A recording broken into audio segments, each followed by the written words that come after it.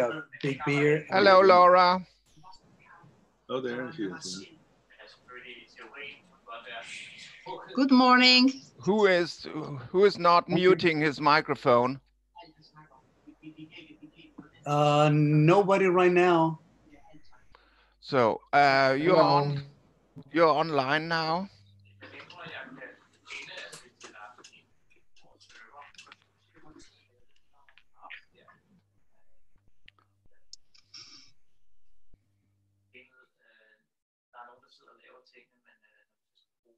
You say one is missing, yeah? Yeah, it will appear. Can you hear me?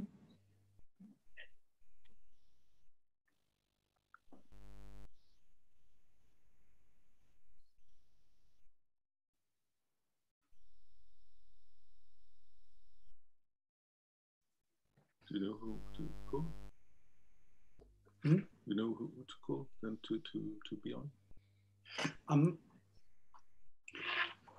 Some people wanted to see the event, but they were wondering if they would hook directly via Zoom or if they could only watch it via YouTube.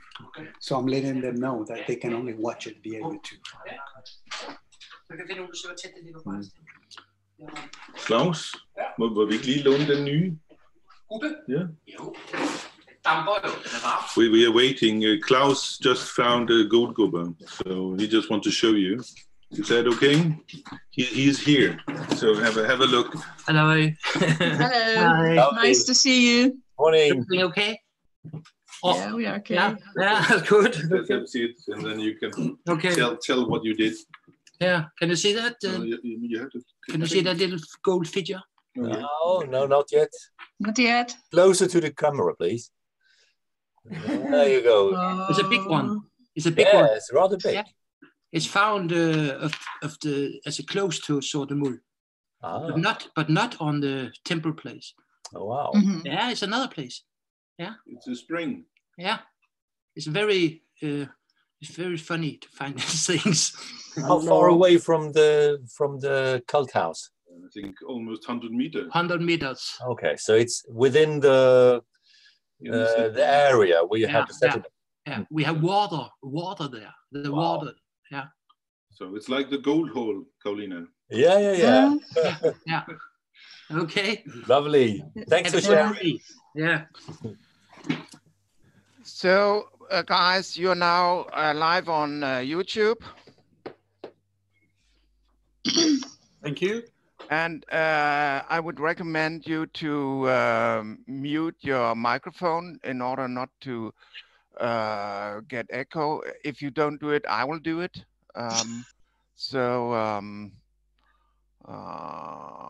Yeah, so I've muted you. I hope also Matthew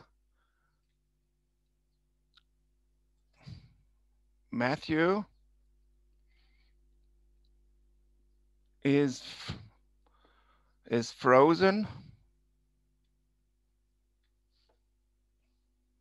Hello. Okay. Hello. Hello. And what about I have a little problem with connection.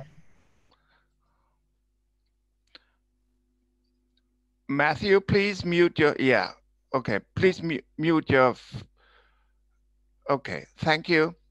Okay, then, hello again, Laura, and heartily welcome to our first webinar in the ArchaeoBalt project. I mean, in these a bit weird circumstances, we have chosen to go online, and our special guest today, Matthew Nelson, and Laura, something I can't pronounce properly, but Ligazzolo, I hope it's right, has agreed to share this event with us. And my job is to manage the technical side, and also to manage the comments which might come online on our live stream YouTube. The live stream YouTube is running right now, and the audience has the possibility of asking questions or commenting on it via the YouTube chat. So if you go into the ArchaeoBalt YouTube channel, you will be able to see how many are attending, and you are also able to comment and ask questions to the speakers. Now, the agenda today is in two main parts. One is scheduled here from 10 to 12, about 12 o'clock. Then we will have a break, and then we have a second section, which then is planned to end approx at 1400 hours. So after that, we will have an open discussion and question session, and we will end this event at approx 2:30. Now, the agenda for today is in my view, a very central agenda, also on the background of the current events with the corona crisis. I mean, we will, I mean, that's not my idea. It's from the touristic board of Bornholm, who already said that this corona crisis will increase local and regional tourism. So people will be more focused on, let's say, small distance traveling than to continue with long distance air traffic.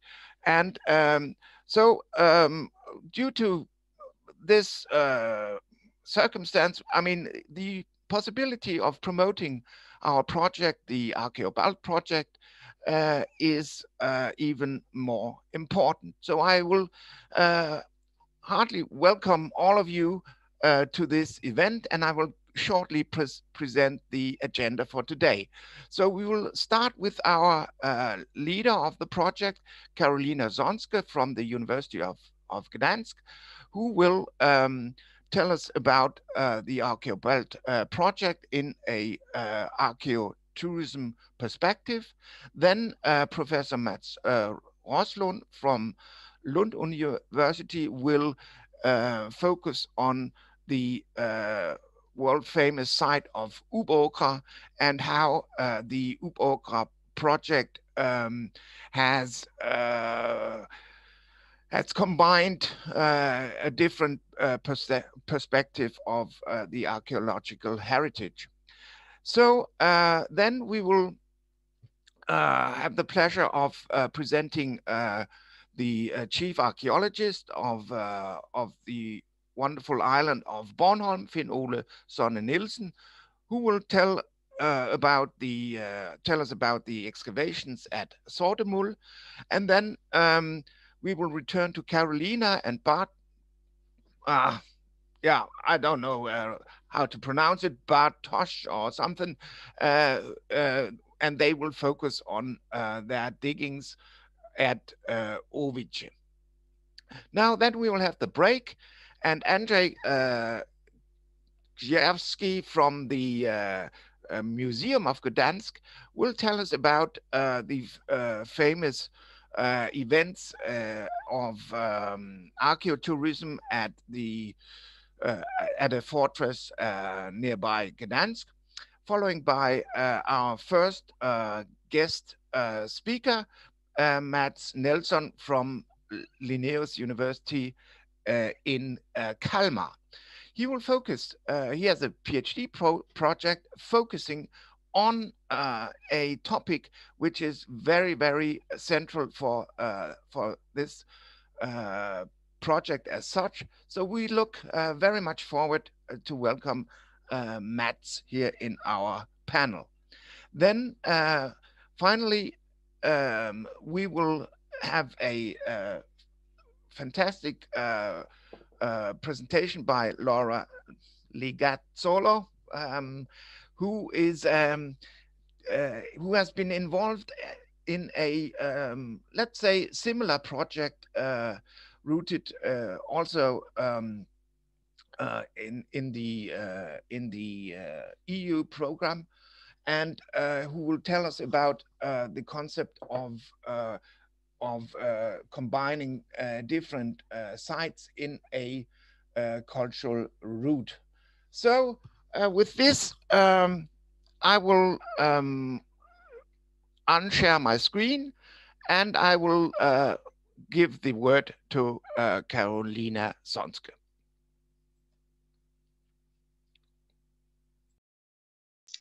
Good morning. I'm very happy that we start with this ArchaeoBalt webinar. And during my presentation, I will more focus on ArchaeoBalt project, its archaeotouristic potential. And it will be kind of introduction to the lectures which will appear during this webinar. So I will share my presentation.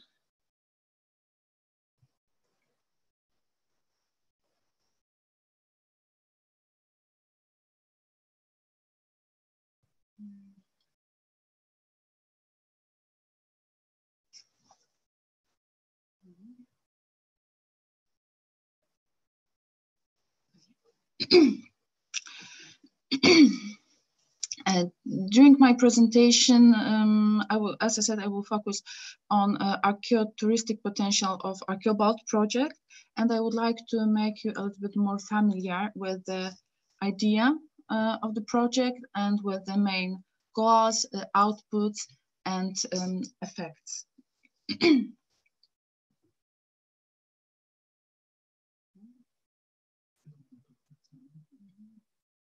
Excuse me, some technical issue. ArchaeoBalt project is 3 years project, which is co-financed by European Development Fund within Interreg Baltic program 2014-2020. It is cooperation between the universities and the museums. We have 5 partners. It's University of Gdańsk, Museum of Gdańsk, Bornholms Museum, Aarhus University, and Lund University. During the last few years, we had a big pleasure as a University of Gdańsk to cooperate with Bornholms Museum, and we started the whole concept of the project concept a few years ago, and it was related with our experiences which we had during the excavations on Bornholm, but also in Poland. And it was a perfect moment to ask for support and start the cooperation with other institutions in the South Baltic Sea region. And that's why we have this big pleasure to cooperate with the institutions which I mentioned at the moment. When we are talking about archaeotourism, we also have to think about the society and the touristic groups and group of interests who are living in this area. For the majority of society, when the word archaeology is used, we think of exotic excavations. We're thinking about Egypt, for example, ancient Greece, Rome. In comparison to ancient monuments, the archaeological heritage in the Baltic Sea region may seem modest and small scale. In the social conscious, cultural heritage is mainly associated with monumental architecture like castles, like churches, but many of them are well known. However, around us, many archaeological places functioned only in the minds of professionalists and curious tourists. Archaeological heritage is fascinating and is giving many opportunity to spend actively free time, especially now when the global tourist trends move towards the idea of 3E: entertainment, excitement, education, and also well-being and slow tourism. Archaeotourism is a perfect alternative, especially in this very unique situation which we have right now with coronavirus pandemic.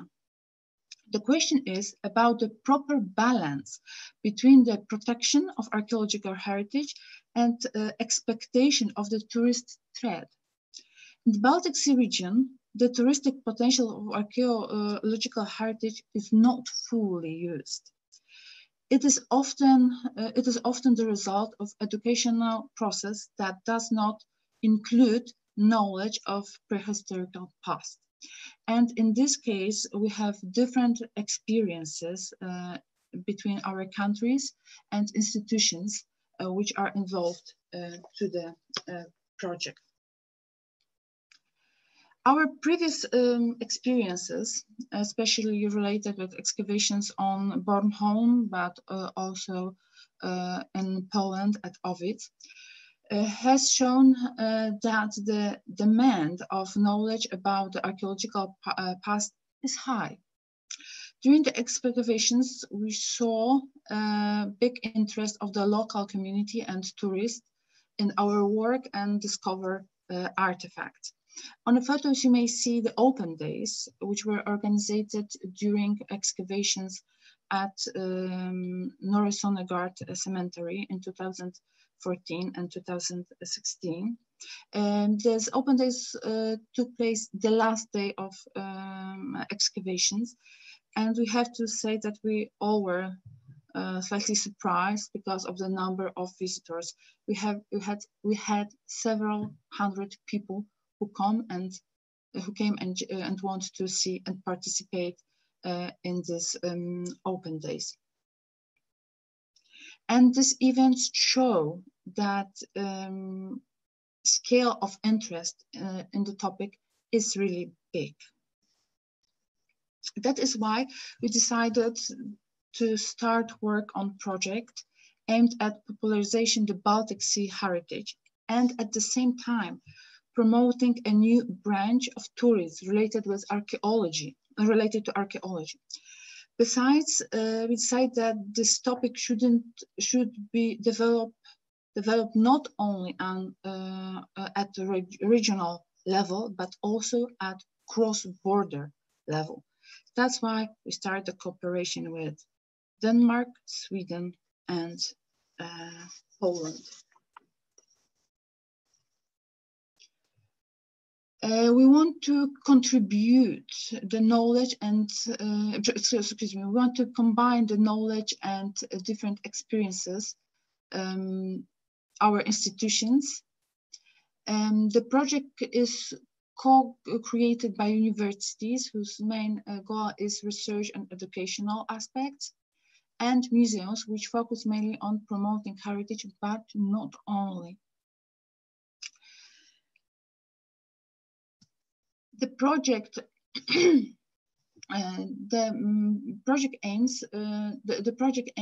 aims to uncover the new way of promoting our joint cultural heritage through many activities which will boost the touristic exchange in South Baltic Sea region by creating a new brand, sustainable green and blue archaeotourism. The main goals of the project are both to elaborate the final protocol, strategy, and tools for archaeotourism in South Baltic Sea region and develop the sustainable green and blue touristic Archeo route in South Baltic Sea region. And our proposition is ArchaeoBalt Archeo route, which we call Place of Power and Rituals, which links 5 very unique archaeological sites in the region. And on this place are organized events, but also we communicate with the public and working with promotion and popularization via internet. And I would like to introduce the places which were chosen to this project. However, I will just mention them because they will be presented also during our webinar in particular lectures. First of them is Lund and Upokra, which is located in the southern Sweden in Scania region near Lund. It's one of the essential religious and political centers, which I would say gave a birth to the Christian Lund. And during our presentation, during our webinar, Professor Mats Roslund will make us more familiar with this beautiful place, and will also share their experience related with archaeotourism and public archaeology. And next, second place is Sortemuld, on which took place excavations last year. And in this activities participate Bornholms Museum, Aarhus University, and University of Gdańsk. The largest pagan temple in Baltic Sea region was discovered at Sortemuld complex on Bornholm, and over 2,600 votive folias called guldguber, which means gold man, were found in this area. This place will be presented by Finula Sonne Nielsen from Bornholms Museum, and he will tell us more about the experiences related with this unique places and what was the reaction of people who were coming and visiting this place. Third place is Morinje. It's also a place associated with the pagan worship in the center part of the Bornholm, near Åkerkeby. The water spring, long rows of heads were discovered there. Near this place were found a gold figure presented an old woman, which is called Mamuna, and folias depicting the trolls. It's the third place which we have in our ArchaeoBalt Archeo route, place of power and ritual. So in the southern part of the Baltic Sea, two exciting places have been selected. They are associated with more with the Middle Ages and with slightly more with the modern times. First is Ovid's stronghold. The stronghold of Ovid is one of the largest early medieval strongholds in Pomerania region. It is located on the essential trade road, which is called Via Mercatorum, leading from the Baltic Sea to the Great Poland. And this is the place which functioned between 10th and 12th century. And during my second presentation, I will tell more about this place, and I would like to make you more familiar with our experiences related with archaeotourism and the results of archaeological research. The last but not least place is Wisłoujście Fortress, never conquered gate of Poland, Gdańsk and Poland. It is one of the most essential never conquered, let's say, historical modern fortress in the Baltic Sea region, and I would say a pearl among Gdańsk's fortification. And at the same time, it is symbolic gate to the city and to Poland. In this part will be presented by Andrzej Gierszewski from Gdańsk Museum, and we will focus, he will make us more familiar with this unique place. The way of our work, how we work in ArchaeoBalt project, and who are the main target groups. The project is addressed to visitors, tourists, inhabitants such as families, seniors, students, school groups, etc. But also to social and touristic organizations, NGOs, cultural education institutions, and other actors who are interested in South Baltic archaeotourism. We are working on a few levels. First, which is taking place during the excavations and during the season, we organize in various forms, open days. In all of these places, it is possible for the tourists to see the archaeological profession, be a part of archaeological process. We are showing them the whole process from the beginning, from the moment when we discover the place to the moment when we start with the storage and work with artifacts. In this area, we have in the project also different experiences, which I think will be very interesting to present. And next option are workshops. Workshops which are dedicated to different target groups. They took place at Wisłoujście, Owic, and in Uprakra, the small gentleman which we can see on one of the photos. In these places we have different target groups, so we use different forms of communication and interaction. During my second presentation, I will tell a little bit more about our experiences from Owic. Third way, festivals. Festivals which are organized as a part of ArchaeoBalt project. We had in 2019 festival at Wisłoujście, and we were part of festival at Upokra related with Vandal Days. This year, because of the situation which we have, world situation which we have, it will be more problematic to organize the festivals.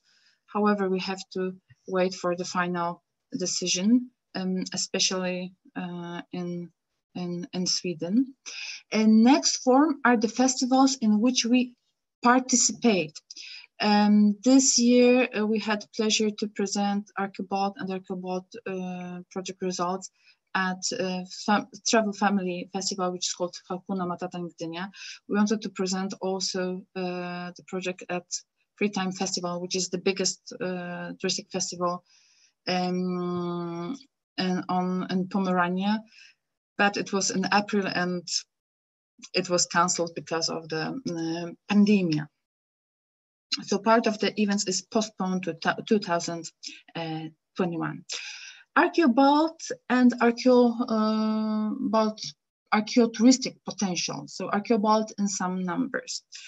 During the open days in 2019, we had nearly 6,000 guests at Sortemul, Upokra, Owic, Stronghold, Wisłoujście, Fortress, and Smoringa.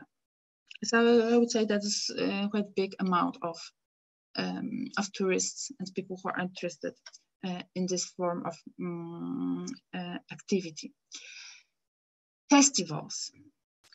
Festivals visit almost 10,500 people at Upokra and Wisłoujście.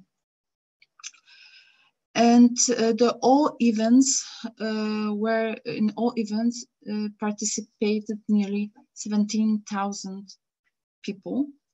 during our open days, workshop, guided tours during the excavations, festivals, and open lectures, which are also a part of our project. So interaction with the tourists is very important part of the project. We have possibility to present our result. It's more living history. However, you may see in the numbers that this form of activity is very become more and more popular, and people are looking for new form of activities. And I agree here with Jens' opinion that probably during this year we'll have to also to change a little bit thinking about the way of spending free time, and it is a big chance for our project. We are not only focused on activity related with the excavations, but also we are focused not only on real life, but also on virtual world. In the project, one of the part project is pilot investment related to VR games and board games. And I think that some suggestions and comments to this part will also have Andrzej, and he will tell us a little bit more during his presentations. And I hope that also Mats will share his experiences and guiding himself during the voyage on beautiful Upoka. Virtual activities will be very important during this year, what is of course related with the pandemic situation. That's why we start working with website, Virtual Museum of South Baltic region, which is in preparation, and it will be a repository of information about archaeotouristic attraction in the region. But on this website, we don't want to focus only on archaeology, because the main target group will be on one hand tourists, but on the other hand, tourist organizations, institutions, guides. It will be the place where people can find proper information about archaeology and Baltic Sea archaeotouristic attractions. The website will be linked with, on the website will also be presented information about the touristic facilities, like for example hotels, restaurants, and already existing culture roads, because many of our archaeotouristic attractions are near the existing roads, for example, bicycle paths. The question is where we can find information about them. Social media, the way of communication, the way of presenting the information. It's a very important part of this project. That's why we started working with the social media.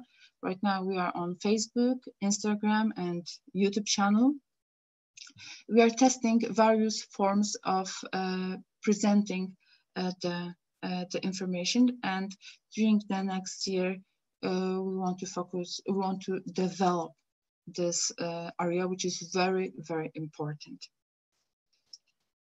But the question is, what next? We have a lot of elements in which we linked with this archaeology place of power and ritual. What is next? Durability. The project will create, by this all activities, a network of archaeological centers in the South Baltic area for dissemination and development of archaeotourism. This place already exists at function at Upoka. It's archaeological archaeological center of Upokra, which is also form of inspiration for us. And similar places will be created on Bornholm, it's K, and at Wisło-Ujście Fortes. Down there will be possible to find all information related with our activities, our activities related to ArchaeoBalt project, to find information about archaeotouristic attractions, and also will be the places where the open excavations, which are part of our route, will be where they will be continued. So you may see that in ArchaeoBalt project we have quite a big amount of activities which are linked each other and which want to show by the different way of presenting and promoting the heritage of the Salt Baltic Sea region. However, we are very open to cooperation with institutions. We have a big and great support from touristic organizations like Stenline, like B Nord company, Stablia Archeologia from Lithuania. We have also support from media. It's Zew Północy, Scandinavian magazine, and Archeologia Żywa is living, well, let's say living archaeology is one of the biggest popular science magazine in Poland.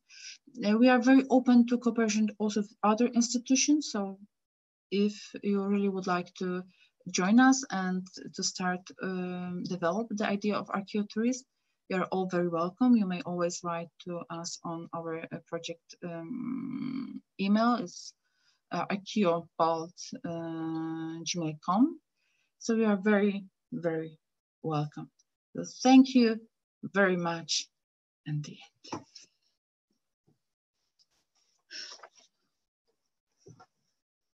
Yeah. Thank you, Carolina, for this overview. And we have a question from Robert Putlos, who has been fascinated by a specific slide of yours, and that is the sacred groove slide. So if you can flip to the sacred groove slide. Wait. Let's see.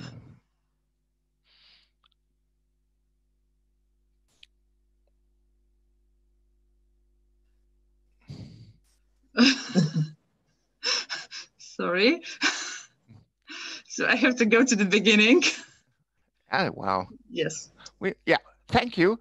And Robert asks if the inlays in this S-shaped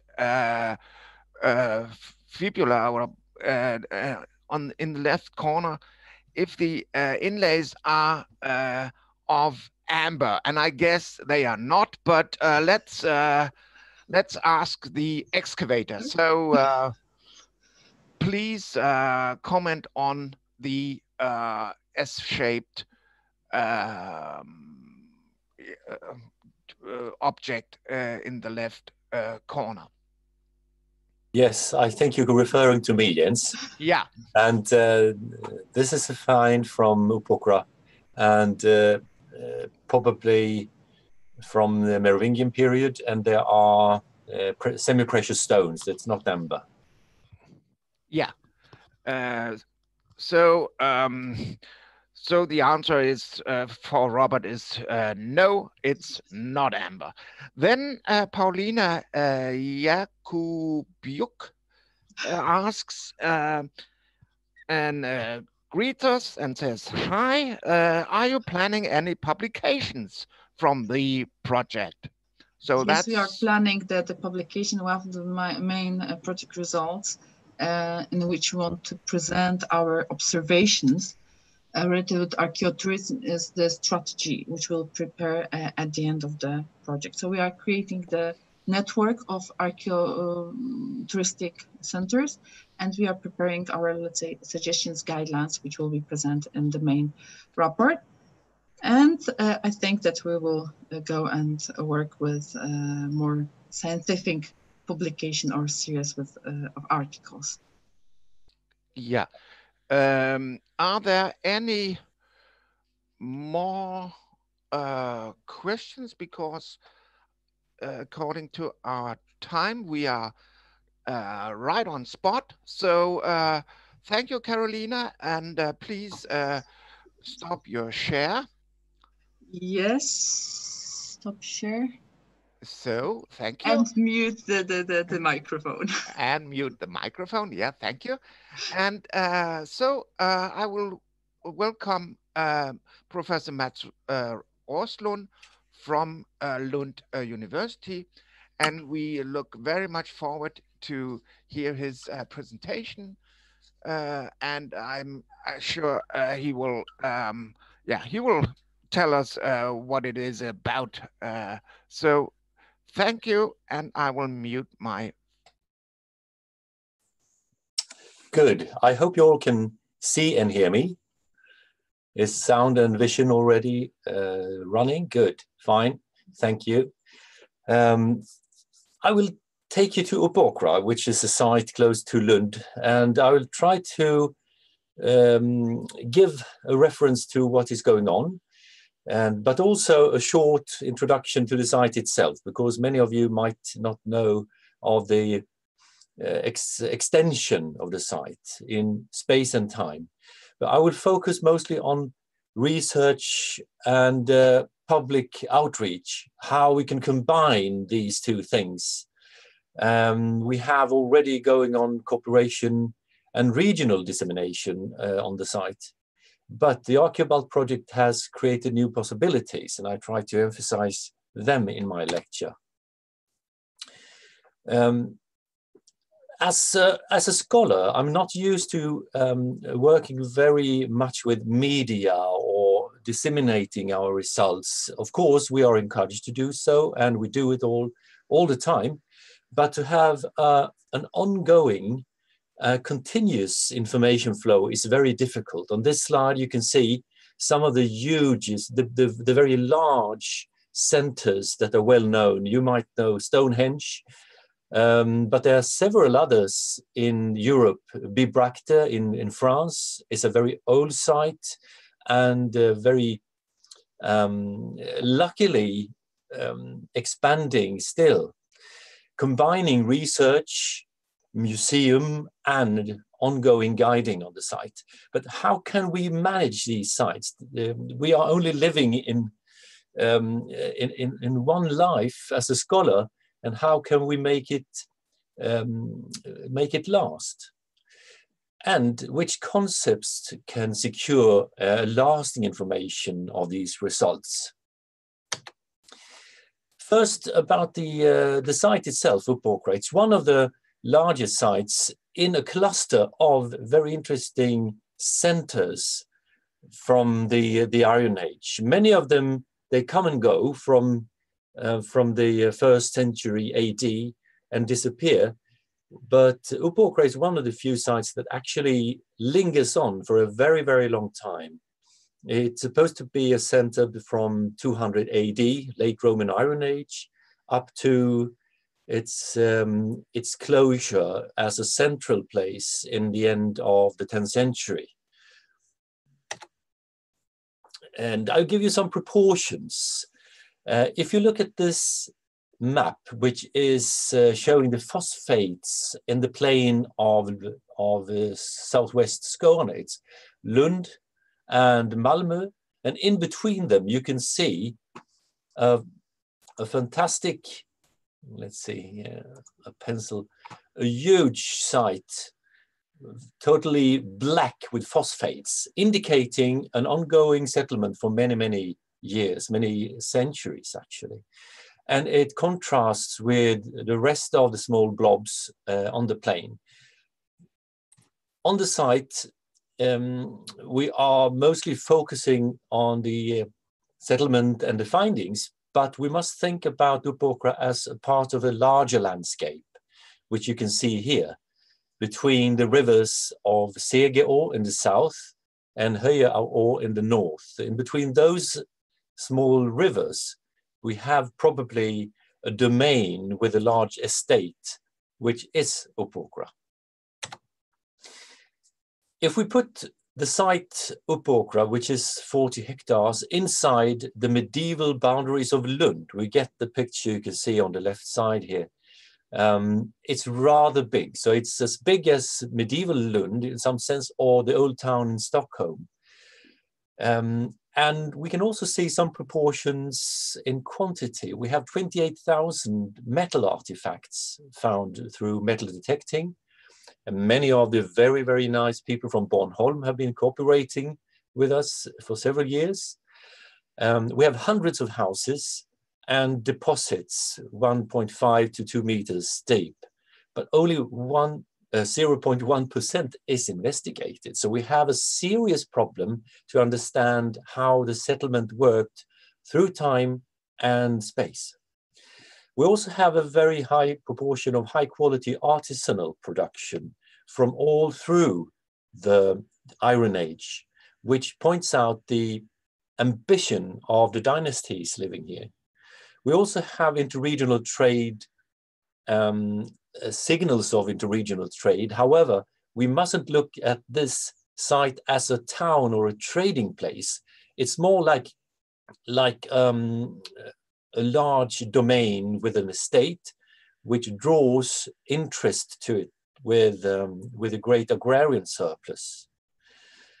It's also a complex site, which is very difficult to understand if we haven't excavated so much. And it's also a very strong continuity over time, as you can see, beginning from 100 BC until second half of the 10th century. This map from Manuel Gable's dissertation from 2018 shows the spread of all the metal artifacts. From 1996, the Professor Emeriti, Lars Larsen and Birgitta Hård, worked a lot with the site and found a tremendously amount of artifacts, which shows that the site was already large and populated by several groups of houses from the birth of Christ. The interpretation Manuel Gable has done with the Ludwig Boltzmann Institute in Vienna has exposed groups of houses in clusters. You can see the sub-areas here from his dissertation. And through the years, we have focused very much on finding out if all these houses are small villages themselves, or if you have different zones of different functional zones, which is one question we're working with right now. If we center on the church in Uppåkra and on the few but very important sites excavated on in the area, you can see the red circle encircling a huge hall building to the left and a smaller black building with 4 post holes on the right of that. And this is, you could say, the political and religious center of Uppåkra. Birgitta Hård and Lars Larsen and colleagues made excavations in the 2000s and had you could say stroke luck, stroke gold, finding this temple, which is one of the only temples we have a notion of in northern Europe. And the extraordinary situation is that we have several floor layers, up to 9 floor layers, from 200 AD to mid-10th century, showing that there was a tremendous effort being made to maintain the temple or cult house for several hundreds of years, despite the fact that the dynasties probably changed over time. So this is the center for the rituals and riches, the hall and the temple. And it's a part of a Germanic worldview, you could say, a duality where you had social display and recurrent gatherings very much important for the community itself, not only on site, but also on a much, much wider scale, probably the whole west of Scania. But luck never lasts, as we say. And in the end of the 10th century, there was a big change, political change, with a dynasty from Jutland taking over the eastern part of the Danish realm. And they moved from Uppåkra to Lund. Uppåkra is still there, but it lost its importance as a center. And Lund was established around 970, 980. And it's only 5 kilometers away, which is a bit strange. Why move over to the other side of the river? And we have many different ideas of why that happened. And many of us think it has to do with the very, very continuous and long and strong pagan tradition that lingered in Uppåkra. But still, when the king established his royal estate in Lund, he still had Uppåkra as a pantry. It was later donated to the cathedral in Lund in 1085. And that shows that it was still an economic, very important place. So that was a very short introduction to the Uppåkra site. I could go on for 2 hours about it, but just to know a little. And the important questions for today are directed towards the dissemination of the knowledge we have there. And already before the ArchaeoBalt project came on, we had already ongoing cooperation with regional partners. Of course, one of our most important partners is the Historical Museum of Lund University, which is responsible for the artifacts, for taking care of them, storage, but also exhibitions, guided tours, and pedagogical work. And it is the artifacts are displayed in the exhibition Barbaricum. Hopefully, we will in the future have funding for changing the exhibition and also rebuild it. Another important part is the Uppåkra Archaeological Center, which is a foundation situated out in Uppåkra, working with brilliant programs for schools, an archaeology school for pupils, as you can see here, lectures for the public, the guides and our colleagues working there, they go out in the schools and also work a lot with guided tours in different languages. So of course, they have already from the beginning, since they started in 2009, been very important for us.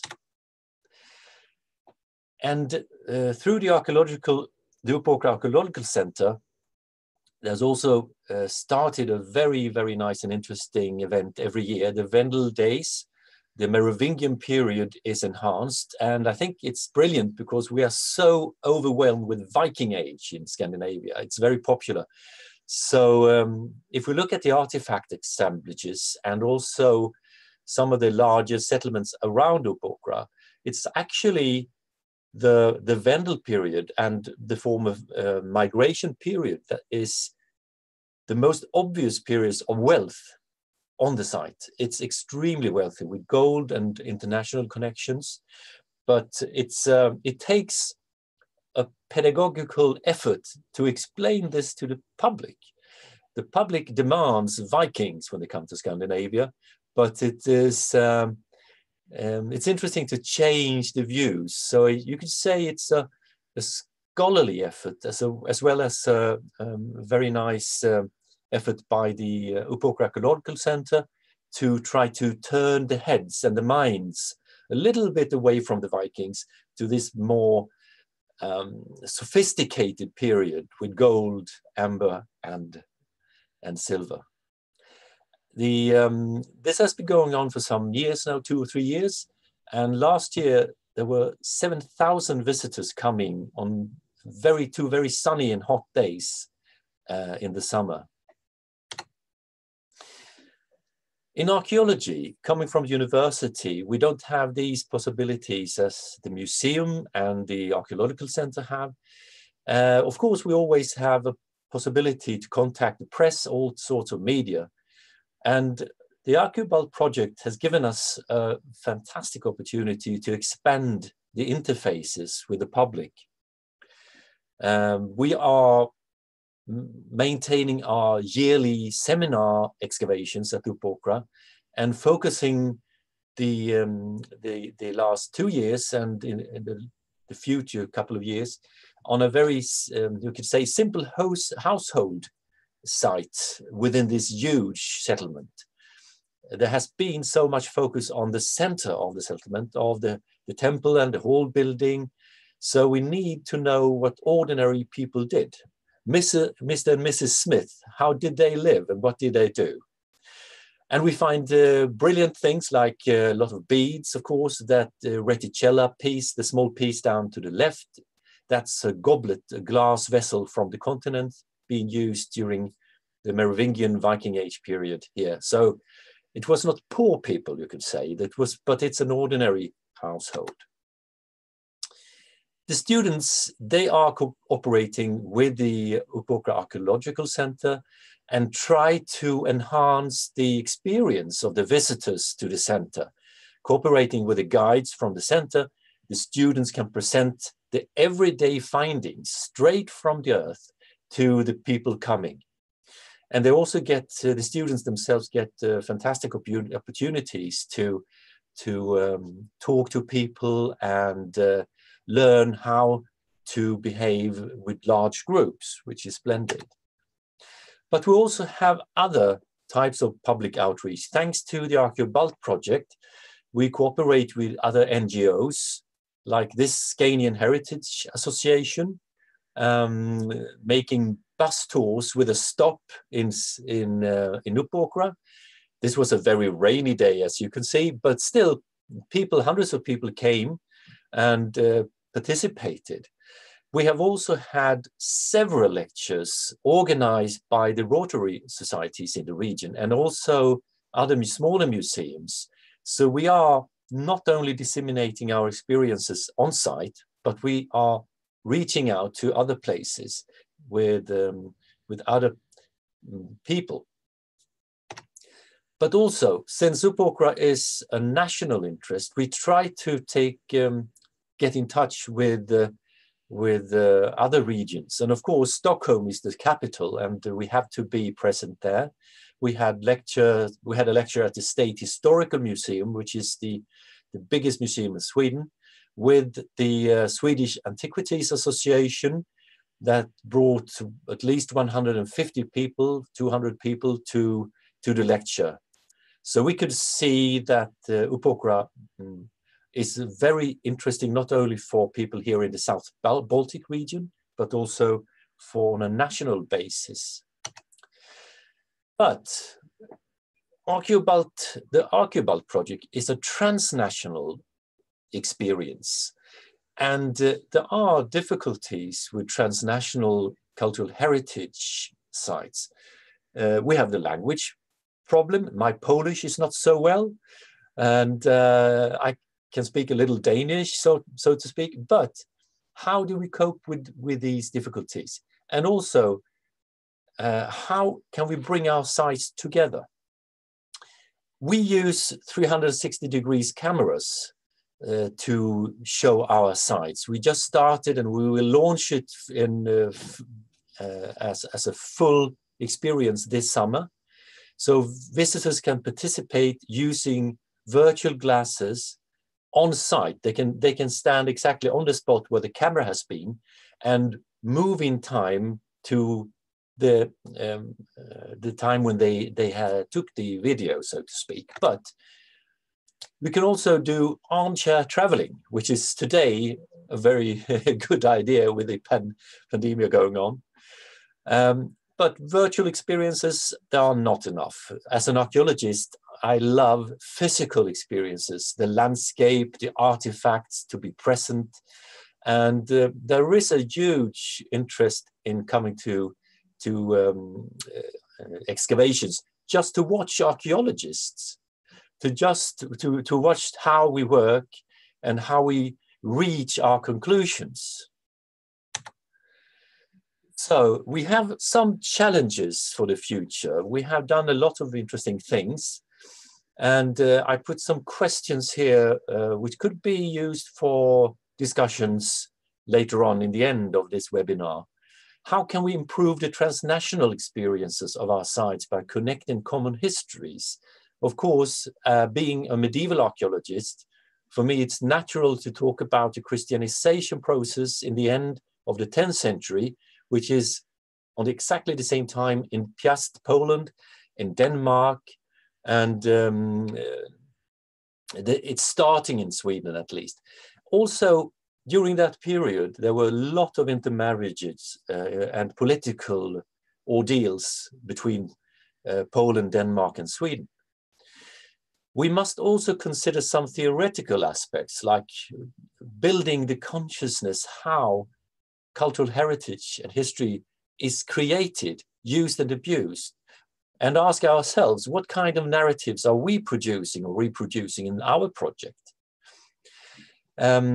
And also, since we are dealing with very dynamic sites, how is it possible to present this to a public without losing the focus, the process through time and the political and economic change? And there's also, you could say, an enigma in our own project. Sustainable archaeological routes can be seen as a contradiction. Actually, we shouldn't travel, we shouldn't use gasoline or planes or ferries, destroying our Mother Earth. But how can we cope with this? It's when it is very important to see the sites, to experience the landscape. And as a last question, how can we strengthen the connections with commercial partners that are outside our own circle of friends and colleagues, and a public that comes running whenever there is an archaeological excavation? How can we cooperate with commercial partners? And Carolina, you touched a little about touch this a little in the end of your lecture. So I hope this will be a good start for discussions later, and thank you for listening. Well, thank you, Mats, for this brilliant talk, and also for opening the discussion with interesting questions. And thank you for ending our current migration period, which yeah. So yeah, let's see. There is one question for you, but it's on the edges. But I'll say, Malene asks if the summer course for university students are still going to be held this summer on the background of the COVID-19. Yes, it is actually. I have the permit from the dean that we are outside and we are trying to keep the distance and to cooperate. So we will. I had a go with the dean of the faculty here. Do you think you also could move your team to Denmark and excavate? If you let us in. If you let us in, we're glad to do that. Sorry. Okay. Thank you very much. We have still 5 minutes according to a schedule. So if anybody has a question or comment, there is space for questions and comments. If that is not the case, then I have the pleasure of giving the word to Finn Ole Nielsen from Bornholms Museum. Welcome, Finn Ole. And I know you're a big fan of information technology, and so I can, kind of sour. yeah, I can see you have a wingman next to you, but I know you're an excellent presenter, so I look very much forward to hear your presentations on the excavations at Sortemul. So please. Yeah, thank you.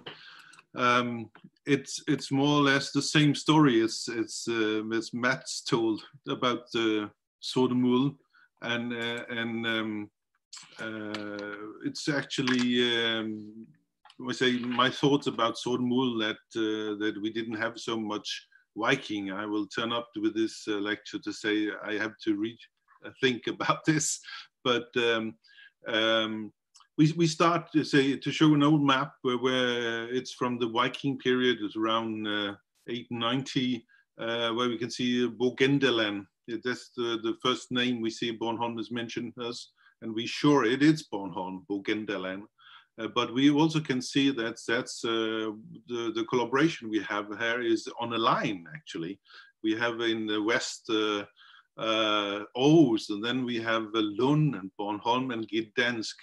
Can you see? It's actually to draw a line. I didn't really observe that before. So, but that was not just a coincidence that we collaborate. Bornholm is actually part of Scanialand.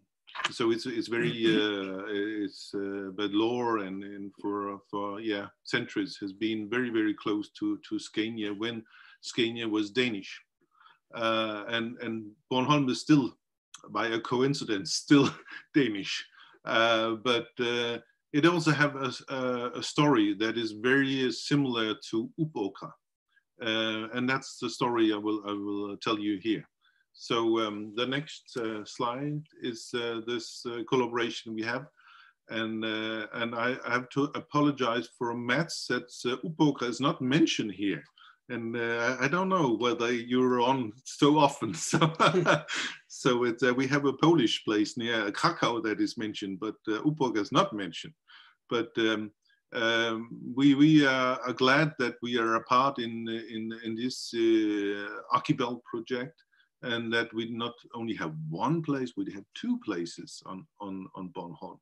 I return to this, but I will give a short presentation of Sortemul, what we think it is now, and some of the finds from the excavation last year, where we have Aarhus students, a big group under the leading of Jens, and then we have Caroline and Bartik with a smaller group in September.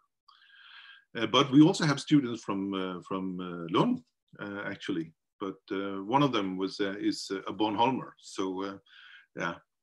But let's take the next, and that's to say what is Sortemul known for. It's known for these thousands of guldgubber, and Caroline mentioned there were 2,600, but we're up to 2,800 now. So the figure, it's just growing because they go with the metal detector, and they just had a new technology with the high frequency detector that can locate these small gold figures, and the metal detectors they had before couldn't do that, but now we have the possibility to find new finds, and they find up to now we have more than 60 guldgubber for this season.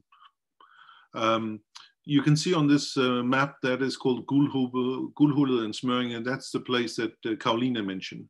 That's if you took the center of Bornholm, is very close to the center, and Sortemul is in the eastern corner near Svenike. Yeah, next picture. And Sortemul is actually black. It's called the black soil, and it's visible when it's cultivated. You can see the black soil, but it's not the only place where we have the black soil, but this is the central part of the black soil. And Sortemul is not this, it's a system of settlements that surrounds this black soil area you can see in the central part of the picture. So we take the next, and you can see there's Sortemul is in the center, and we have some what we call settlements. We think it's we don't talk about villages on Bornholm, But if we should talk about a village, it is Sormul is a candidate. We discuss what it really is. But I think the question is very similar to what we see in Upokra, that we have a center and then we have some let's say supporters. We have farmsteads that support this center. And what we have here on Sormul is an area that covers more than 1 square kilometer. But it's not all of this that is we say built, because there's a lot of wet areas, a lot of areas that couldn't be habitated. But we actually also have an area that is wet and that is habitated. So it is a little bit different. But it's not, as we say, if you look at this habitated area, it's not as big as Upokra. Upokra is still big brother. We have to realize that Sormul, it's not that big as Upokra, but it has a very interesting structure, because when you compare it to Upokra, we say it's more like a black box. We have the topography that can tell us about the difference in how such a center was built up. And my what I pronounce is that Sormul is actually a gift for us. That we have a landscape that actually can tell us what this is about. Yeah, next. And here we can see on the LiDAR map the settlements area, and it is not all of it, because actually we haven't been on every square meter. We still, in collaboration with the volunteer archaeologists, try to cover this area. I have to say, we don't know every detail on this area. The problem is that it's so huge, and the most we say intensive investigation is on the central part. We still have a lot more to do to know in detail. Yeah, next. Here we have we say this habitation, and it covers all we say periods from the pre-Roman until the Viking period, and you see how much it covers. And it's on the coastline. We have Svanike, the modern city of Svanike, and it just to show how huge an area it is. Yeah, and this is linked to say the explanation why we have a Sormul, why we have a center here, is the port of trades. It's the harbors, that is natural harbors, that is linked to this area on Bornholm, and that we also have the best soil where we know of Bornholm is in this area. So we can see that they have their agriculture could make an outcome, and that they could benefit from their geographical position in the Baltic to be a place that the traders could rest and have fresh water and have something to eat. And there we can see there's built up a center that has lasted for, I'd say, at least 1,000 years, but we believe it's actually much earlier. We may think, my idea is actually they go back to the Neolithic. Yeah.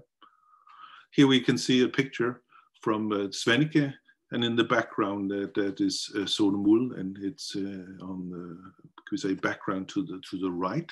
And there, if someone can see it, it's black, the black soils area. But the natural harbor, the most important harbor, is Wien. That's from the center, just the right from the center. There's a natural harbor, and we can see the roads go up there directly to the center. And most of this road still exists. So it's we call it the Bornholms Via Appia. Next. And but if you look at the topographic map, you can see that the red area is the highest level, and you can see that Sormul is can we say in a remote distance from the coast. Maybe someone could say in a safe distance from the coast. And it's a very high position. In the next picture, I'll show you the landscape. You can look down from the Sormul down to the coast. So it has a very, very dominant position though it's not the highest position in the landscape, but it's I think they chose this position for the central part of Sortemul, where we have a temple that has to do with the sunrise, and it has to do that they could defend this place. Next. Here we have some phosphate, and the red color is this where we have the highest percent of phosphate, and the black is what Mats also showed on Upoka. It's the detector finds. So we can see that in the central part, they have a lot of metal detector finds there. But I have to say again, all the area is not completed. We could have improved, and we work with this to do it a better, could we say, detector search, because we know that's more, much more. This is the Roman period. We know that we have already in the pre-Roman, we can see that the start, but we can see we have a picture of a center in the Roman period, at least from around 200 AD. We can see that the center is there. And actually what we did in this spring is try to investigate some of the satellite settlements, and we can see that's a lot of late Roman Iron Age, a period from 200 to 300. We find them everywhere. So we have a center already in the Roman period, as you have in Upoka. And the Germanic, next, shows the same picture with the center and the satellites that surround the center. And in a Viking, less. But it doesn't mean that we don't have a center there. As I said in the beginning, I said when we have these written sources about Bogenderland, we didn't have any king at Sortemul, because the written sources tell about that Bornholm has its own king. And I said, definitely he's not living on Sortemul. And I think I had to maybe change that theory. And that's happened for archaeologists. Sometimes we have to change, and we had to realize, oh, maybe we're not 100% right. Next. Here we have our temple at Sortemul. And what you can see is in the northern part, there's some lines, and it's an excavation done by Margrethe Watt in 1986 and 1987. And what I tried to do with the yellow, it's the two dots there, is to try to say that there could be a gate there, an entrance into the temple yard. And just outside the temple yard, 2,300 gold follies was found. So we know that it was not found, the gold, most of the gold there was not found in situ. And here is a picture showing again, and also we say the background is a map from the same people that did the geo radar at Upoka. We had the chance also to collaborate with Ludwig Boltzmann Institute in Vienna. And we do this because we know they are the best, and we I saw that when we were had the presentation of the images from Upoka, and I said we want these people to do at Sortemul, and I collaborate with Imo Trinks and the leader Wolfgang Neubauer. Imo Trinks had a special interest in Bornholm because he's familiar with Bornholm. He's been here on vacation since he was 8 years old. So he was familiar with Bornholm, and they did a lot of could we say mapping, and they covered 30 hectares. They have the interpretation here of the temple area that is in the center. And we can see that the gold guba that Margrethe Watt excavated is outside the temple. But that's also the results from excavation. You could see that they were there originally. They were always thrown out from the temple. But what's special here on Sortemul is that we also have what I call a temple yard. It is surrounded by a fence, and it is. I don't seen this on other places, that we have such a clear fence with what I call a western and an eastern foreyard, and definitely in the south we can see there's an entrance. But we also have other buildings. That's buildings I compared again with Upåkra, and I call them the King's Hall. That is on the southern side of the temple. But we also have other large houses, and you see them in the bottom of this picture. And one of the volunteer most known, Klaus Thorsen, just gave me a print where he found his last gold, and it was found in these long houses. This is from the migration period. So we had problem to date these buildings, the long buildings in the southern part of this picture. But now we think that this is Germanic Iron Age as well. Yeah, next. And we find Goldgruber, yeah, every time we go there at Solmul, there is new, and it's up to 60 this season. Next. Here, what is interesting is that that we find them just south of the old excavation from 1986 to 87. What I call the temple building. And it's the temple building is with white dots, and the temple yard is also with white dots. And you can see there's a grid, and it's excavation to the right. It's from Jens's excavation. And in the middle, it's from the Gdansk and Bornholm Museum's excavation. And the orange dot is Goldgruber that was found by the water sieving.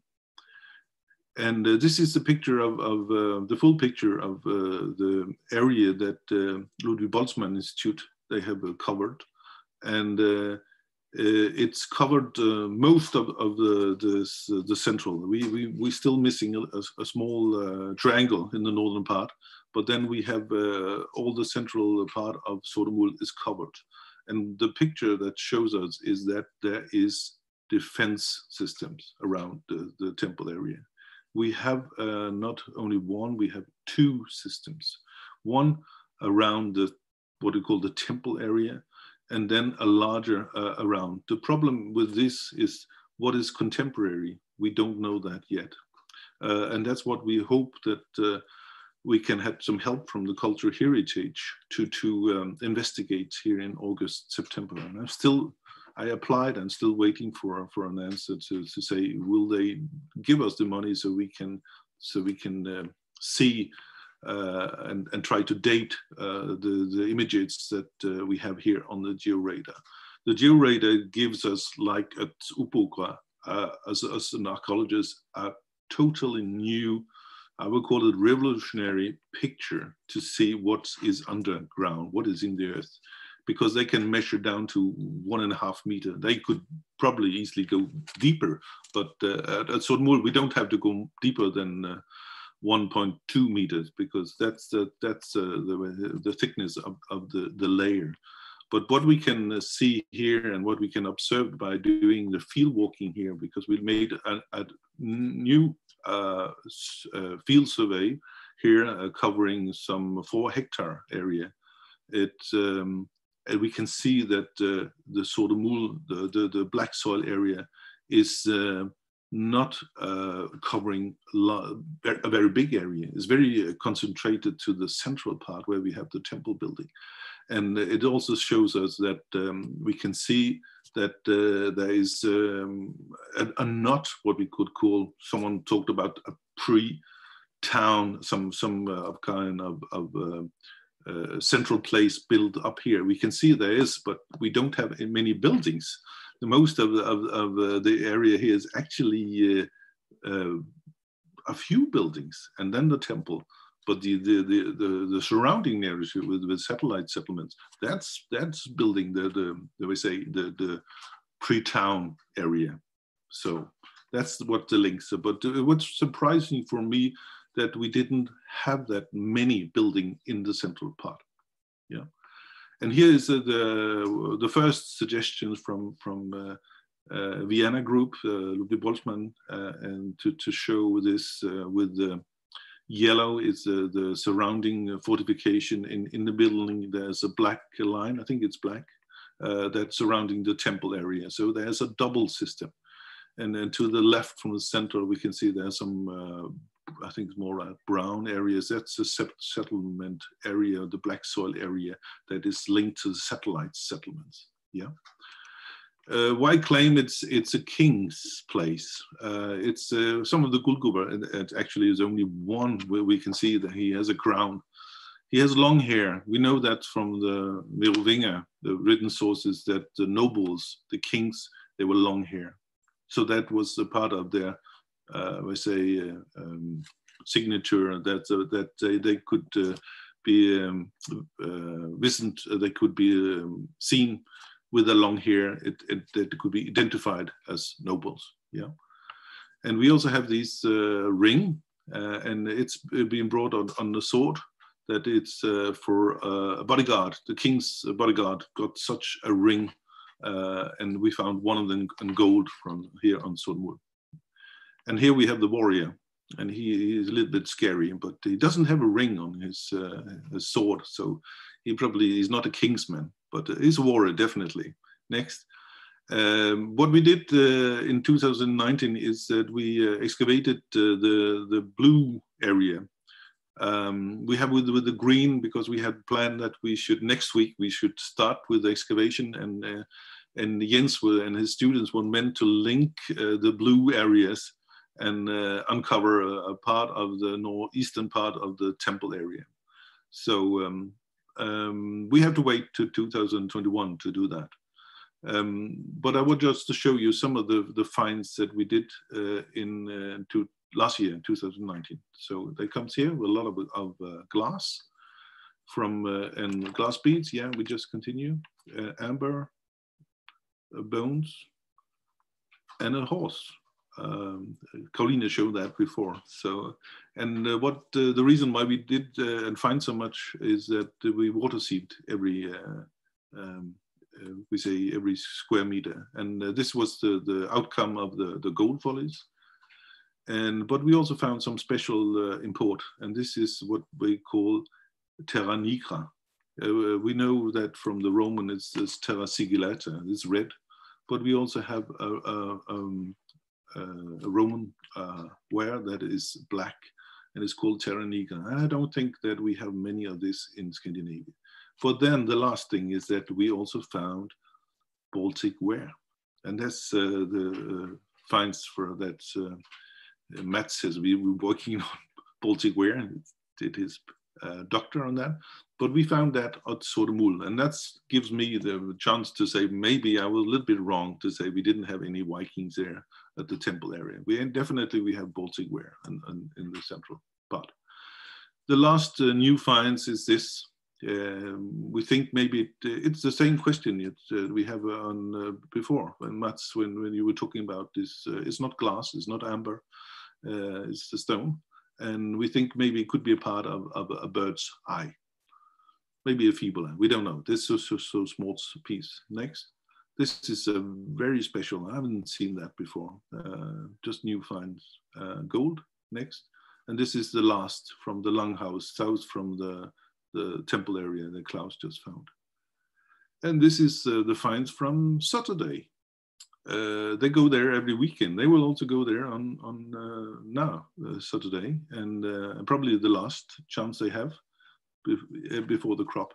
But Sortemul is also special, with special finds. This is a golden necklet, and this is found not exactly at Sortemul, but next to one of the what it could be called one of the satellites. But this is with the red area. We have the temple area, and this is where we plan to continue in 2021. And we have here built up with the blue also a parking place with the exhibition, a place where the visitors could meet the archaeologists. And in the first 4 weeks in May, June 2019, it was Jens's student that came there and met the public and followed them up to, or sent them up to the temple area. They had also, we had some podcasts on station that was built up. So some of them anyway, because there were too many, so not everyone could have to listen to a podcast, but they were sent up to the center where other students took care of the visitors. And I know, Jens, it was a great success. They were so pleased about the way your students took care of them. And what is the intention with the Sodenmul? We have planned to maybe to do something on the place. Anyway, we will save it. It will not be cultivated again. We will try to build something up there, but we will not, of course, we will not build a temple there, but maybe we will build up a virtual temple. And but I think I will let that be to my successors. As I said, I'm a dinosaur, but I also can see the possibilities of what the new technology can make. And it's possible that we can build up something for the public. And definitely there's a big demand, say, from the local people that we should treat this as a sacred place and build this as a place to visit. And we work with this, and we work together with the landowner to do something about this that makes it real. But the first step could be, we have the book here. There's an English version. It's from 2009. And maybe the first step would be to build up or make a new publication in English about the status of Sodenmul today. So I think that would be the first step from here. Thank you. Yeah, thank you, Finn Ole, for this fantastic presentation, and also for keeping inside the time slot. I mean, it's not a gift everybody has, so thank you very much. It makes my job very easy, and and I will also thank you for your credits to our student group. I will pass them on to them in due time. Now we have. Yeah, we are ahead of schedule. So if you out there or in here in the panel have any questions or comments, we can easily manage that. So Mats and Laura, any question? I asked a question of Fionnuala.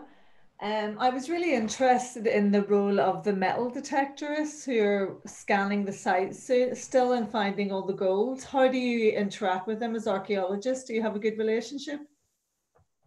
Yeah, it's almost family. So I know them very well. So, and that's why I trust them 100%. So, but we also, of course, we can see that we have also groups. We have some persons on Bornholm that we don't rely on, actually. So, but we have a connection with the neighbors, and so they follow. And so, to be sure if it's the right people, we have to go there.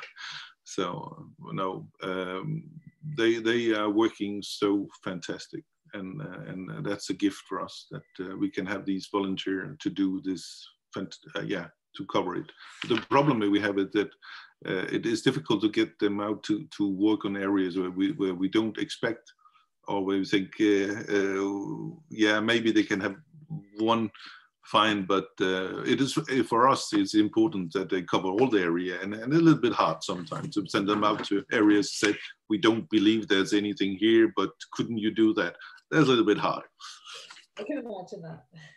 Yeah, but also they are organized on a group.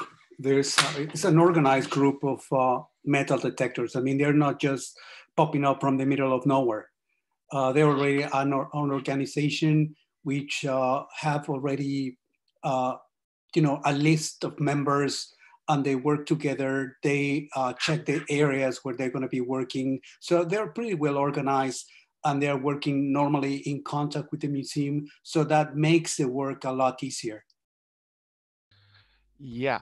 Yeah, that was Nick Carretta, whom you could, yeah, there he is. So Nick is a partner in this project. Now, and also, Finn-Ole, thank you about on the comments of family. You seem to have, let's say, not dysfunctional families, but families are can be quite a pain, I must say. So yeah. Now, concerning the let's say the visitors on Sortemul last year, I think we had 1,700 visitors. Isn't that true, Finn-Ole? Yeah, in when you were there. Yeah. Yeah, and then we have some, I think, 700 in September. Yeah. When Carolina was there. Yeah. So all in all, let's say 2,400 visitors. Around, yeah. Yeah, and what the visitors expressed was that they found it extremely interesting to be involved and to see, archaeology in real time, and to see all the processes. So Bornholm's museum had done a fantastic job of creating a let's say a mobile lab. So any process which would be is possible to let's say to move out into the field was moved out. So the first the recording, the first conservation of the objects, the everything, and a computer lab, everything was done on site. So, and then Bornholm's Museum also had established 2 containers at the parking area, where then people were welcomed, but also were able to see, let's say, exhibition areas. So let's see, on questions. There is one from Marlene, who says, I was thinking about when you mentioned that Sortemul was built there, it was because of the sunrise. Could you please elaborate on that? So that's for you, Finn-Ole. Yeah, we have been there, out there to follow the midsummer and the midwinter, and in March to see where did the sunrise really occurred when standing on the temple area. And we can see it fits. We see the temple. It's built east-west. So in March 1819, so I think maybe it could be also be 20th March. It rise in the east exactly, and we can see that the temple follows this direction. So I'm convinced that it's built like a sun temple. We could also call it an Apollon temple. So, but here is in the Nordic, but it is built with a purpose that it can follow the sun rays all the year round. Yeah, I must add that Bornholm is one of the sunniest places in our small kingdom. So, well, then there is a response already from the student group. 2 of them who were at the excavation last year, Mira and Anne-Sophie, ask here, a few Aarhus University students listening in. Thanks for last summer, Finn-Ole. Is there any plan to have open days at Sortemul this year? So that is the question. Is there any plans of having sort of open days at Sortemul this year? Not at this point. I think it would be not a good statement, but if Mats can do something in September, we hope maybe we can do something on Bornholm as well. But for me, it's too early to say. But we will tell if it's possible. Yeah. Okay, thank you. So we are right on time now, and I will give the word to Carolina and I don't know, Bartosz,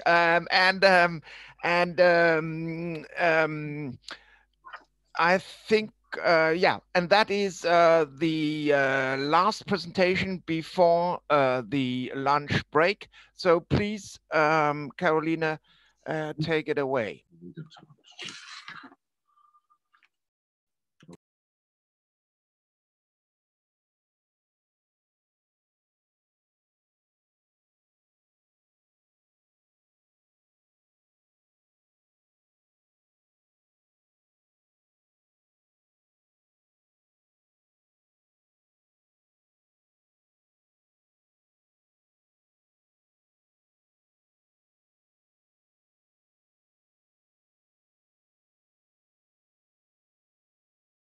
Okay.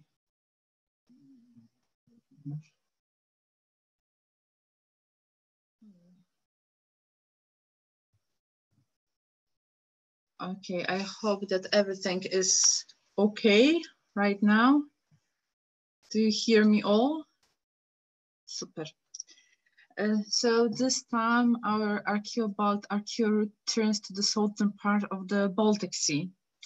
And together with Bartosz Świętkowski, who is also the crew in ArchaeoBalt, who is also the person responsible for ArchaeoBalt project from University of Gdańsk, would like to share with you our experiences related with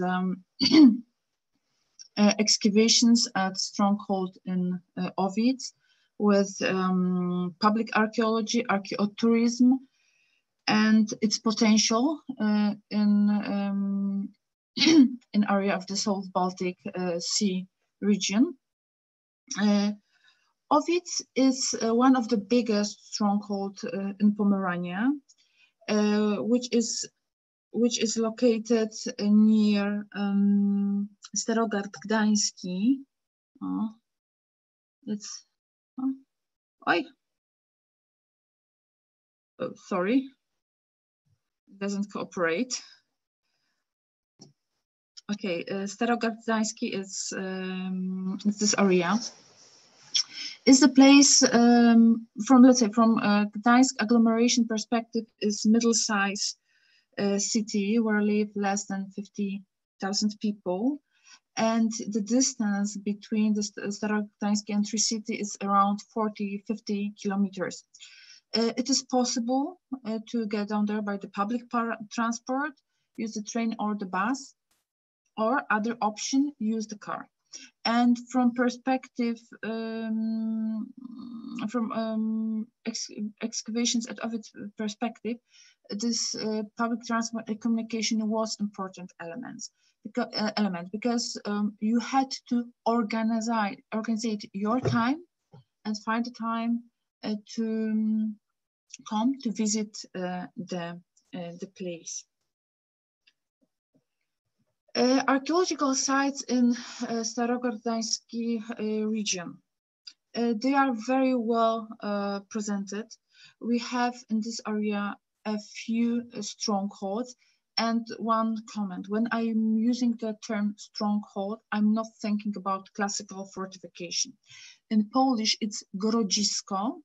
I would say it is kind of fortificated settlement.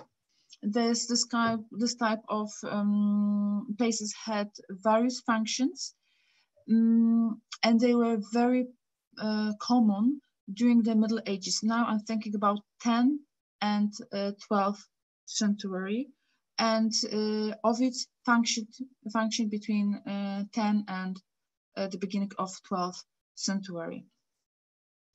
But coming back to archaeological sites in Starogard Gdański region, you may found their strongholds, graveyards, settlements, but they are not very well visible in the landscapes.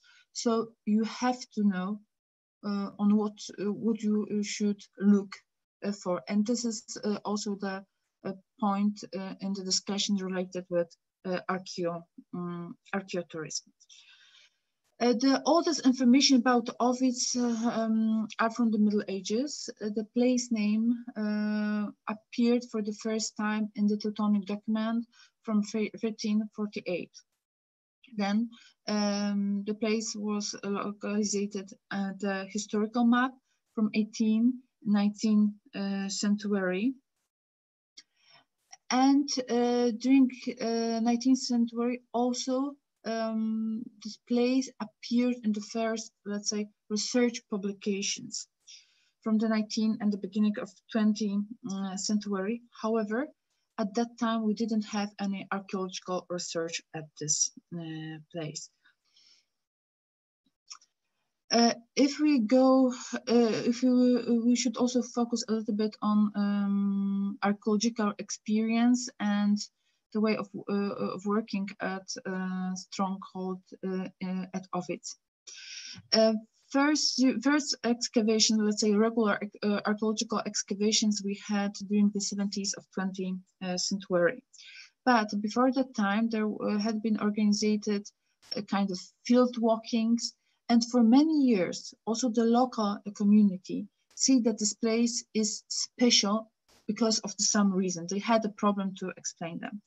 Many people during our discussion on the field, especially the local inhabitants, they told us that they were spending down there their free time when they were a child, and they found a lot of pieces of pottery, and during the 50s, 70s, 60s, they completely didn't know what to do with that.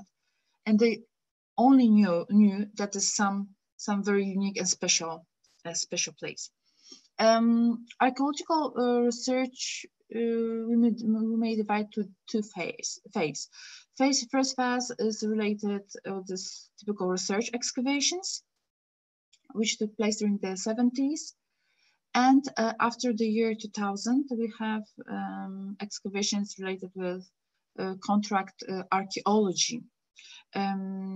At that time, a local authority decide that near the stronghold will be built a culture institution, which right now is called Grodzisko Ovid Stronghold, which is function very well. And they have very interesting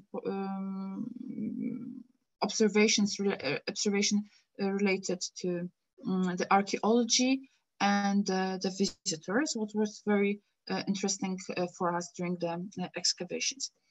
The first season first season of excavation led by University of Gdańsk was in 2017. And together with Bartosz Świątkowski, we had the pleasure to work down there.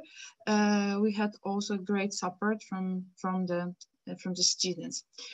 During this archaeological research, which took place during the 20th century, 35 trenches were tested, and the 10% of settlement area has been investigated.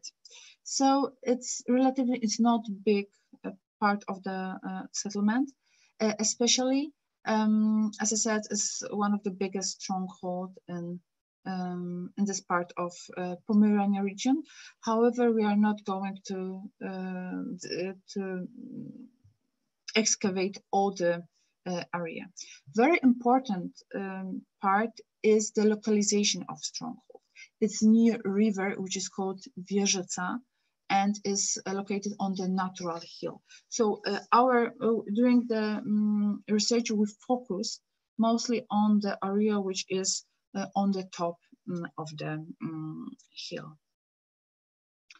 The artifacts which were discovered during the archaeological research, we also have several groups. The biggest group were the elements related with everyday life, like spin wheels, fishing hook, knives, queers, whetstones. They were quite often. And what is very typical for strongholds from Middle Ages and early Middle Ages, I'm thinking about 9th and 11th century in Poland, is pottery. During the excavations, during the let's say first stage of excavations during the 20th century, down there was discovered around 37,000 pieces of pottery. So it's really big group, and there's a lot of work related to that. Next group are, I would say, more unique artifacts like jewelry made from the bronze. You may see here some presentation, earrings, temple rings, some pendants, and artifacts which were made from the silver, which are not so unique. We have, once again, earrings, silver coins, but also we have some weapons.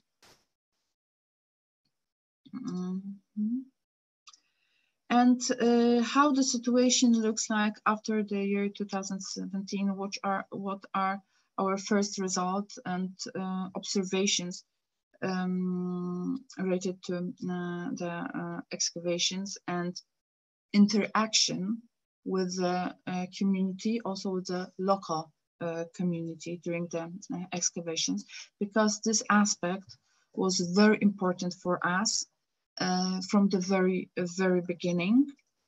Our research focused on, as I said, on the top of the hill near the southern embankment. You may here see this not very big, the trenches here, so you may see it. How we were working in two ways.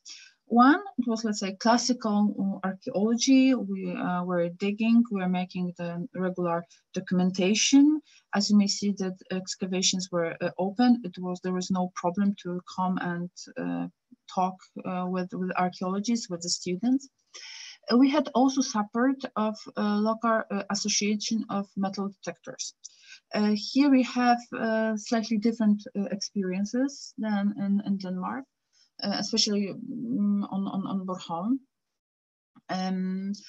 because working with a metal detector in many areas is not allowed. Here we had the support, the person from KOP, it's Klub Odkrywców Pomorza. It's a group from Tczew and, let's say, in general, Koczewia region. We had I have to say, we have very good cooperation because the person who were coming, they were very focused. All elements which were discovered, they were measured by GPS. We put them on a map.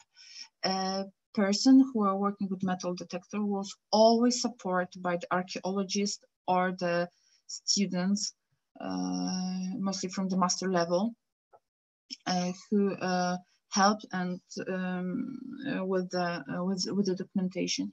They were not allowed to dig very deep. It was around 50 centimeters maximum. So we have to be here very, very careful when we start working with the metal detectors. But I have to say that results were really, really nice and very good. During the excavations, we found remains of house, unfortunately log construction. And in 2019, we decided to extend the excavation area. As you may see, we're not dig incredibly deep, but the results were absolutely fantastic. But this situation, which you may see here on the photo, also gave a lot of fantastic opportunity, people who are coming to start asking the question. And make the, be in, and for us to be in interaction with the people. On one of the corner, we found Owen, and down there were some lucky students who found an offering beginning house construction.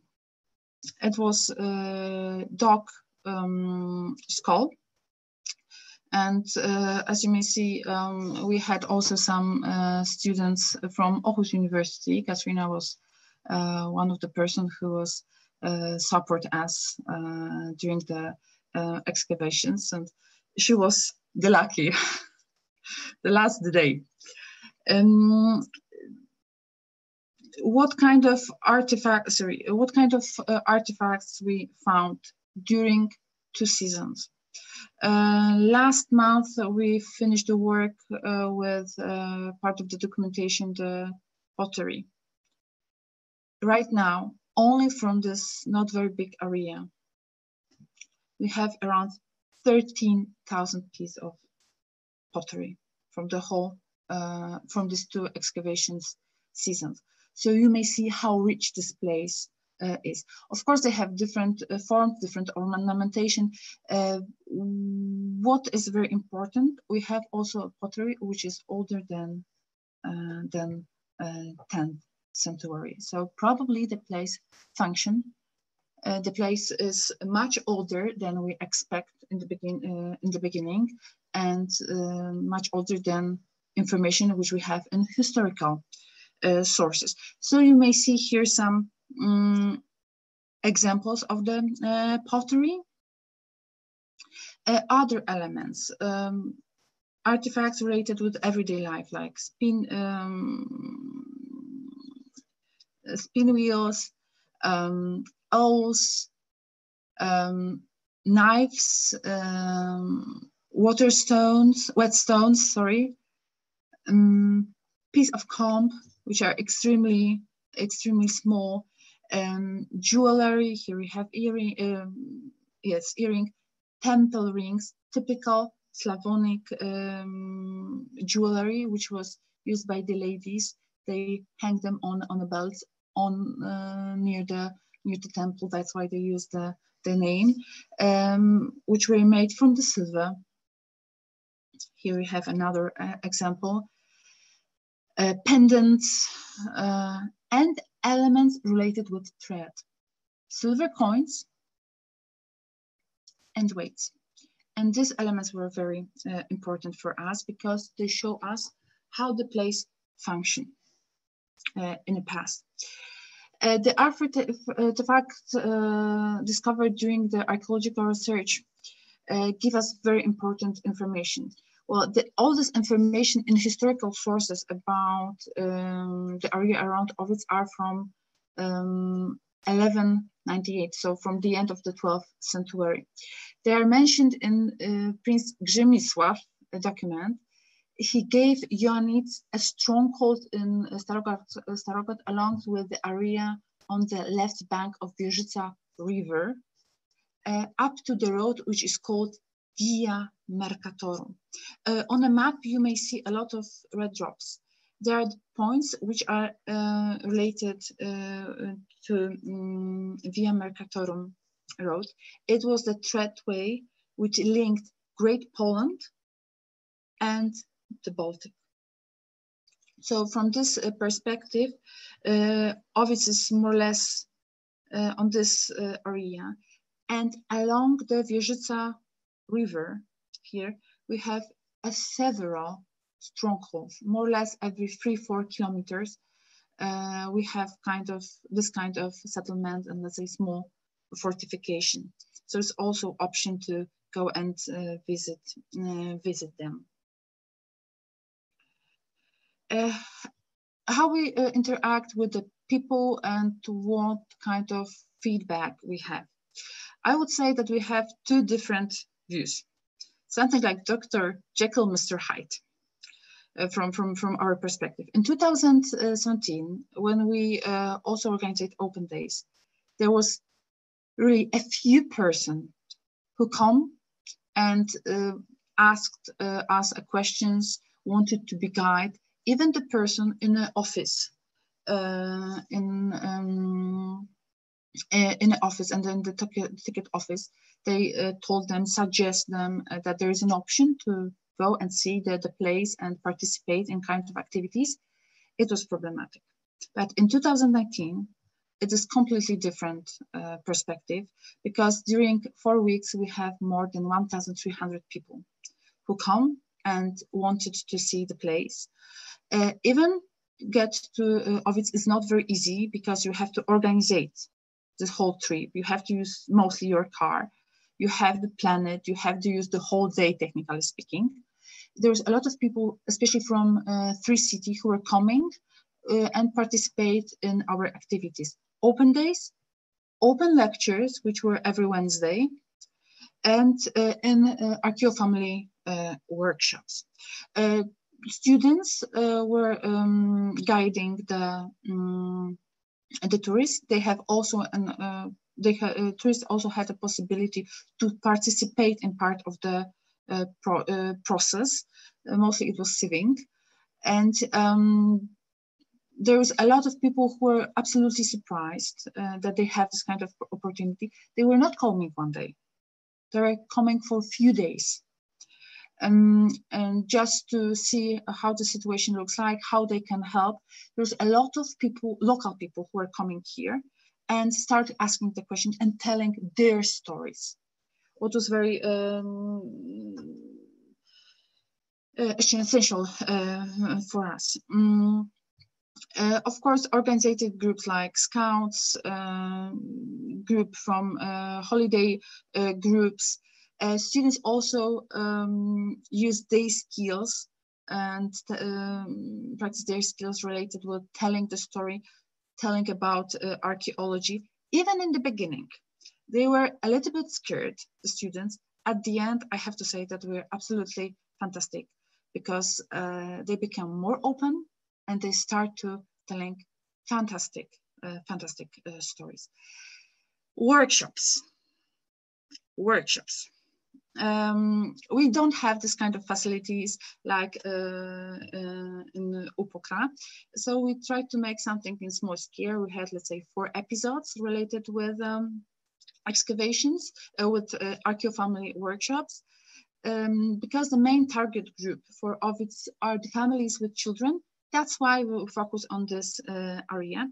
So children, first they were guided. We explained them what we are doing as archaeologists. Then they were able to be a part of the process. So they start with finding artifacts in special prepare area. And then they had to document it and make also some museum documentation, just to draw it, describe it. Of course, children in the age of 8 years, the best thing was to write their name. So they have we had a different, very interesting experience with that. Oh, sorry. We had different experience with this area, and the feedback from Ovid's stronghold as an institution. We asked them a few questions. If they see any increase related with the tourists during our excavations, what people say after the excavations, if they observed any other interesting relations and situations linked with these excavations. They said first, they have definitely more visitors. We were working here also with touristic organizations, the Pomeranian touristic organizations, to tell more about the place and show people the possibility that we organize this kind of event. They are very welcome to come. Important element was working with the bloggers. We had 2 bloggers, but on excavations there came 1 person. It was lady which have blog which is called Frajda nad Morzem, and she was absolutely she was very in the topic. And after her posts, they come to us definitely more people. So we see here that we have to work more with the social media, more with local touristic and regional organization. And this place, what we observed after this, especially the season 2019, that people, especially local people, they are more in the local history. It's very important for them to be a part of this research, and they are more open, they are more involved in archaeology, and it's becoming, they're more involved, not only the inhabitants, but also local authority.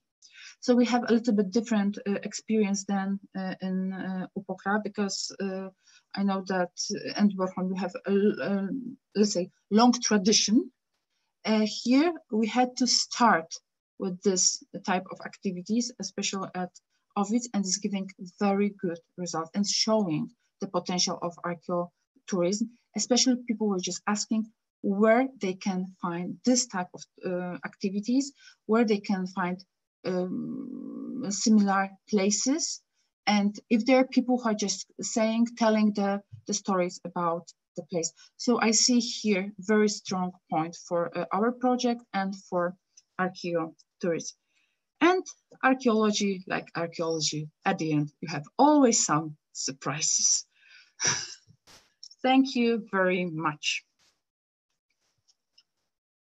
Yeah, thank you, Carolina, for this fantastic presentation. And these are wonderful pictures of a form of life which we all miss. I mean, happy people, I mean, engaged, and also maybe less than 2 meters distance. So yeah, it looks really, and sunshine, and oh yeah.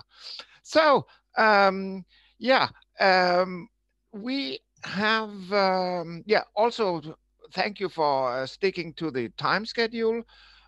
We have still a few minutes. There are, yeah, there's one question to you, Carolina, because on the name tag of your Zoom window it says Templar, and a person has asked why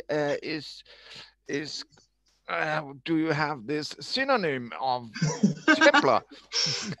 Well, it's I'm working right now at my fiance's computer, and Bartek's second name, if you want to translate, is Templar. It's Świątkowski. That's why. Ah, okay. That's why appeared this information. Okay, so so Templar is her fiance's second name. Yes. Good. Okay. So done. Yeah. Okay. Check. Done that. Yeah. Okay. Are there any? Sorry. I need a break. So, are there any more questions or small comments? Then I will thank you here, and I will try to press the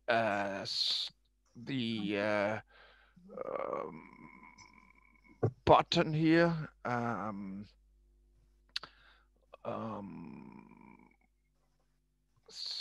So yeah, so webinar yeah, before noon. So I hope it is stored now, and yeah, I think it should be all right. So yeah, so we are on 12:10. So I hope to see you all in 20 minutes. and I will close the live stream now. Okay. But I will keep the panel room open.